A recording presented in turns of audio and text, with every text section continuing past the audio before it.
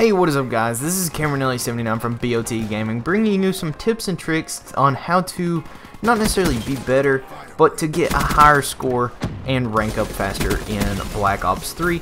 Now, my first advice is be conservative. Don't just rush out. I know a lot of people rush. I know that that's the way to get more kills, but also you're going to get more deaths because you're not playing smart. You're just running out and you're going to get killed. So that's my first advice. To stay conservative, stay around walls and corners, stay near them. Now they are your friend. Peek around a corner every once in a while, and don't be afraid to run back if you have to. You can boost forward towards walls by holding down B. I mean not B, whatever that's B on Xbox. Circle on PlayStation because that's what I play.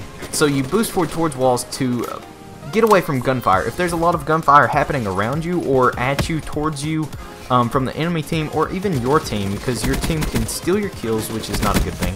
But don't be afraid to get assists. Assists are good. Now my second thing is use thermite. The reason that I use thermite is because I can throw it at a certain location, like here on Nuketown.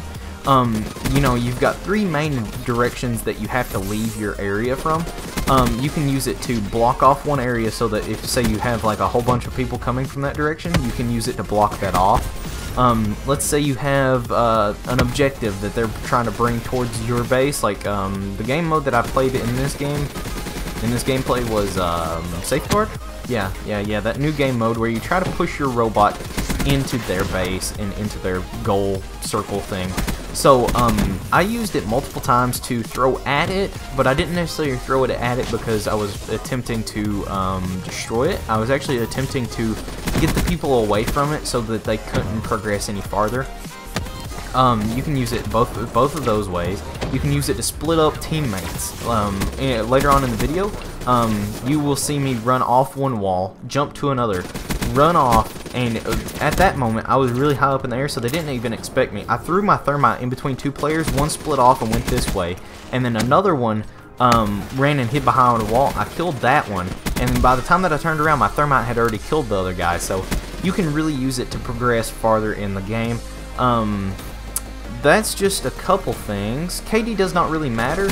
I do have a tip about KD though. If you are, let's say, 20 and 18, let's just say that you're going positive, yeah, but not by much. You don't want to progress too fast because then you might have enemies behind you. That's the main reason that I die. I know that. So I know you're gonna die by that also.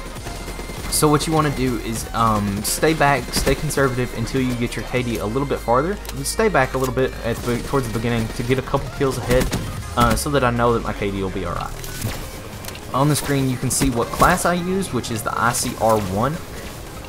I use this weapon is because really it doesn't matter what really you put on it. Any attachment, you could even run bare bones and you'd be fine. I love the gun. It has low recoil, high damage. It's a great gun all around. And then also on the screen is my score. I didn't know exactly what it was, so I put it on the screen anyway. Thanks for watching, guys. I'll see you next time.